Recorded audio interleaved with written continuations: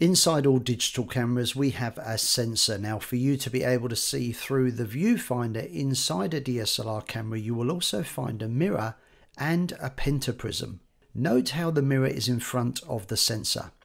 Now as light passes through the lens, it hits the mirror, which diverts the light up to the pentaprism and then out of the viewfinder. Now when you take a picture, the mirror moves up and out of the way, so the light can now reach the sensor and the camera can record an image or video. Now with mirrorless cameras there is of course no mirror or pentaprism needed, so the camera body can be smaller, and to view our subject we can switch between the LCD screen or the electronic viewfinder. For more free camera tips and photography tutorials, subscribe to the Photo Genius channel and take your photography to the next level.